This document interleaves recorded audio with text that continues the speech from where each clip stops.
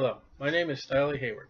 I would like to welcome you to the Blessed Hope Ministry. We are a King James grounded family Bible study. These lessons are not to be a substitute for regular church attendance. Nightly, I direct my family through the Bible by chapter and verse. We request you to join us and to study from God and His Son, Jesus Christ. You may have permission to like, send, or encourage our studies with family or friends. Edification of what God has and what He desires in our life. Study to show thyself approved unto God, a workman that needeth not to be ashamed, rightly dividing the word of truth. You may use our studies, but I request that you do not abuse them. For YouTube videos, subscribe below for more videos, and place the thumbs up, and leave a comment or email me. Thank you.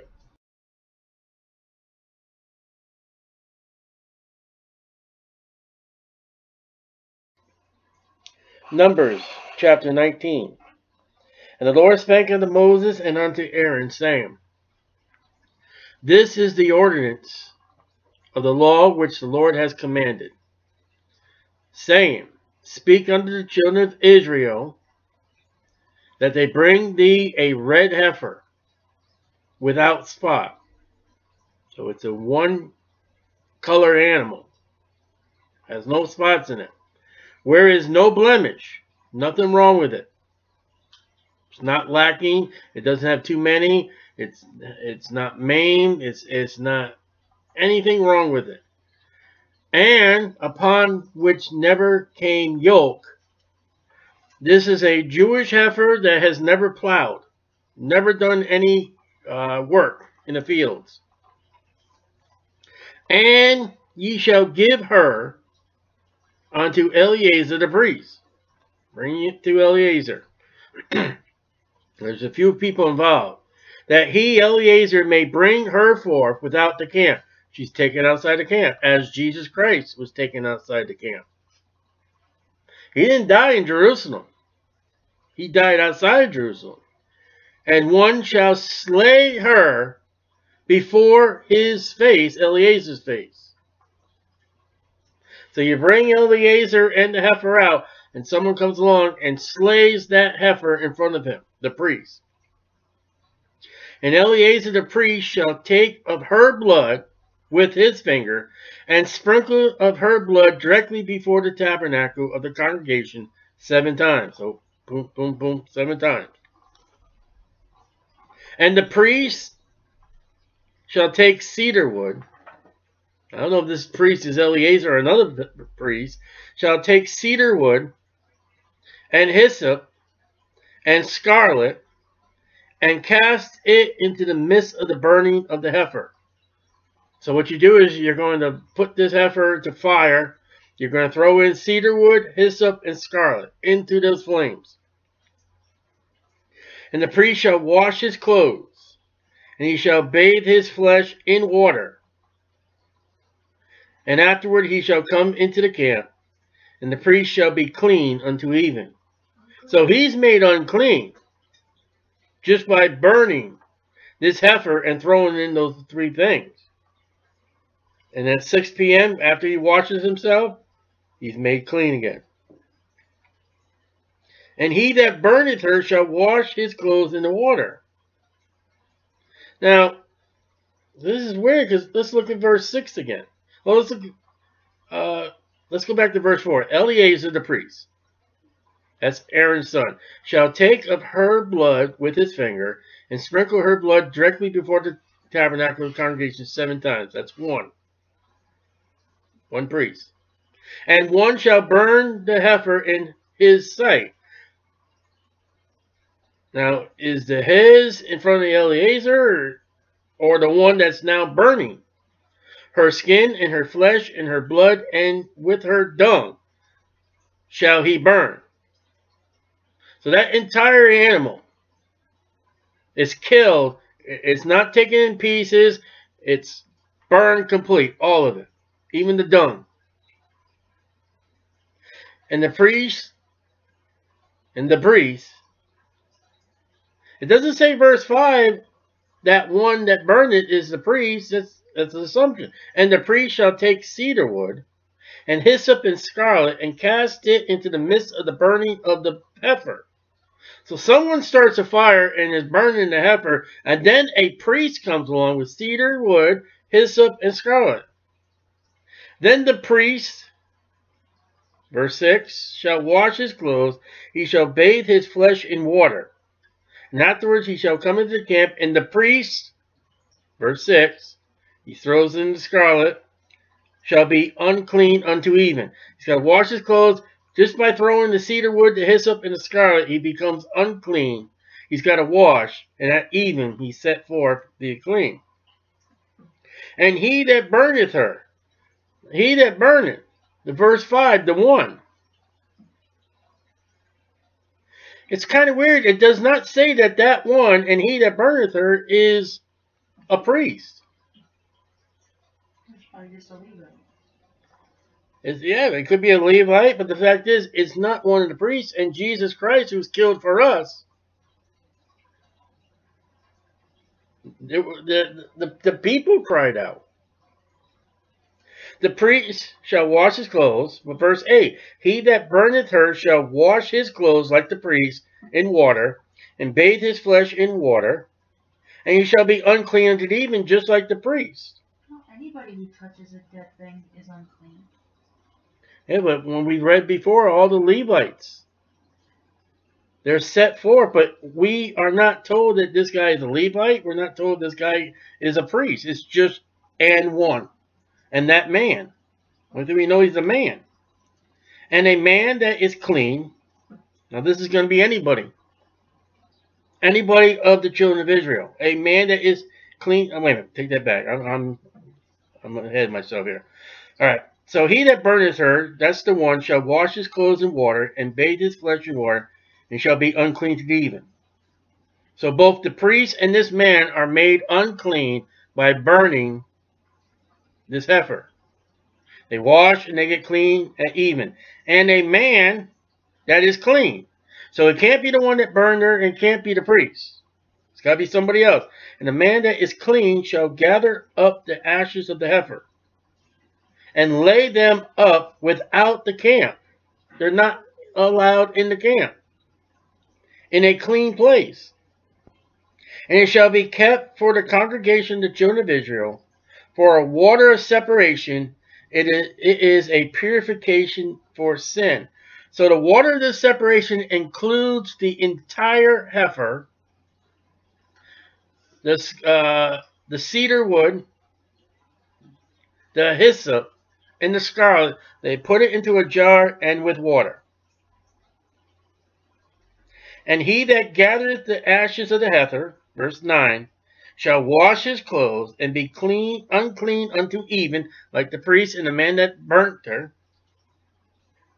And it shall be unto the children of Israel and unto the stranger, whether you're Jew or Gentile, that sojourneth among them, for a statute forever.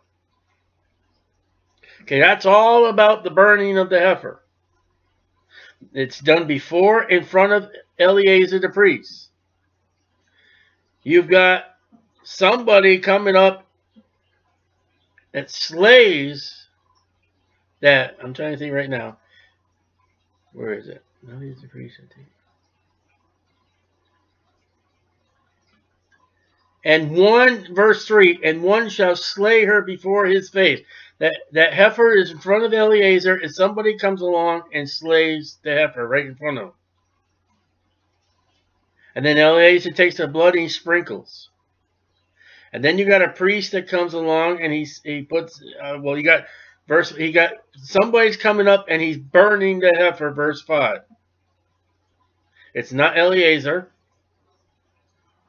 One burns the heifer, verse 5. Verse 6, a priest steps in with cedar wood, hyssop, and scarlet and throws it into where that animal's burning. And then he's got to wash because he's unclean. He that is burnt her is unclean. He's got to be washed. And then a man, verse 9, is going to come and gather all those ashes. And then he's got to wash because he's unclean. Verse 10. Now, what is that water separation for? Verse 11. He that touches the dead body of any man shall be unclean 7 days. So now we got a rule about death and a dead body. And a dead body, after it's dead, has diseases. And the germs are still intact on that body. That body's going through a decaying process. It can cause death. It can cause other troubles to people around it. He shall purify himself with it on the third day. And that's the water separation. And on the seventh day he shall be clean. But if he purified not himself the third day, then the seventh day he shall not be clean. So now he's got 3 days. He's got to get the water for purification, and then on the seventh day he's clean. If he does not do the third day, then there's no sense for the seventh day because he's not clean.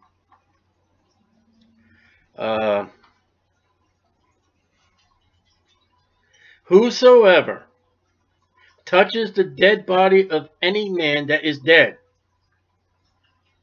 and purified not himself, defileth the tabernacle of the Lord, and that soul shall be cut off from Israel. There you go. So if you do not get the purification rites of this water separation from a dead body, you are considered a castaway. You're beyond any ways of being right with God. Cut off means that's it. You're done. Because the water separation was not sprinkled upon him, he shall be unclean. His uncleanness is yet upon him. And if he were to die with his uncleanness upon him, you're dying with your sins. And you go to hell. And what we're going to read here is when anybody dies in Israel. Because watch, this is the law when a man dieth in a tent. Alright? Whatever it is, you wake up morning and find out that he died in his tent. All that come into the tent and all that is in the tent shall be unclean 7 days. I don't care if you don't touch it. In that tent is a lantern. That lantern's on the other side of where the dead body is. That lantern's unclean. The man that comes in, pulls back the blanket, and feels the side of his neck or his hand for a pulse, that man is unclean. If he has a wife or a son that was sleeping in that very same tent, that person's unclean. The blankets, the cot, everything in that tent is unclean, and it's got to go through the water separation. Every open vessel, you got a glass of water. The other person had a glass of water, which has no covering bound upon it, no screw-on or latch top. See that bond? That's not like just a piece of paper over it. It's got to be where it's sealed. Is unclean. And there's no time limit mentioned for verse 15. It's always unclean. That glass of water that's open, unclean. And whosoever touches one that is slain with a sword in the open field, or a dead body, or a bone of a man, or a grave, shall be unclean 7 days. Now, wartime. And when they go out, spoil the bodies. And it'll be coming up pretty soon that in a battle, they will do the water separation. The dead body, any dead body, or a bone. You find a bone in the ground, you pick it up, you're unclean of a man. Or a grave. People who would bury, and burying is a Jewish rite that they do for dead bodies. They bury it. Whoever does that grave is unclean. Shall be unclean 7 days. The full 7 days mentioned in verse 12, but on the third day, and for an unclean person, they shall take of the ashes of the burnt heifer of purification for sin, and running water. Notice the running water.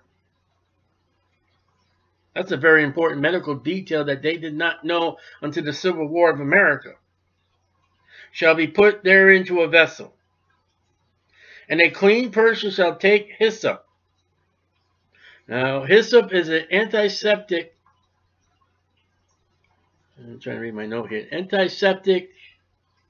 Boy, I gotta write better. It's an antiseptic.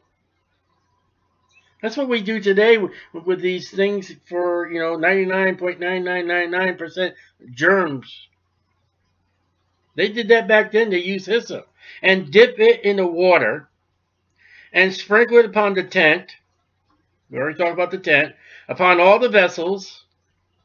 Upon the persons that were there. And upon him that touches a bone or one slain or one dead or a grave. And the clean person shall sprinkle upon the unclean on the 3rd day and the 7th day, verse 12.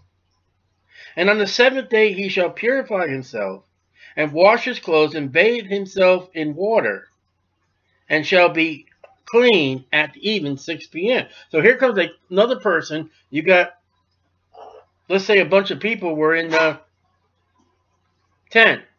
They're unclean. The vessels are in the tent. That one person will come along, sprinkle the tent, sprinkle the vessels, and sprinkle the people or person. But the man that shall be unclean and shall not purify himself, that soul, for whatever reason, shall be cut off among the congregation, because he has defiled the sanctuary of the Lord, and the water of separation has not been sprinkled upon him. He is unclean for whatever reason. Now, don't do that to me. No. I'm not going to do it. I'm not going to wash my... Whatever reason, it doesn't say. If the person doesn't go, whether he forgets, whether he doesn't tell people he touched a dead body, or had anything to do with a dead body, or anything like that. Now, that would probably go for a murderer, too. Let's say he kills somebody, and he definitely touched a dead body. He would have to come up and say, hey, listen, I touched that body, and then amount to his own guiltiness. And if he's a murderer, he's already double damned. Because there's no sacrifice for one that kills another man.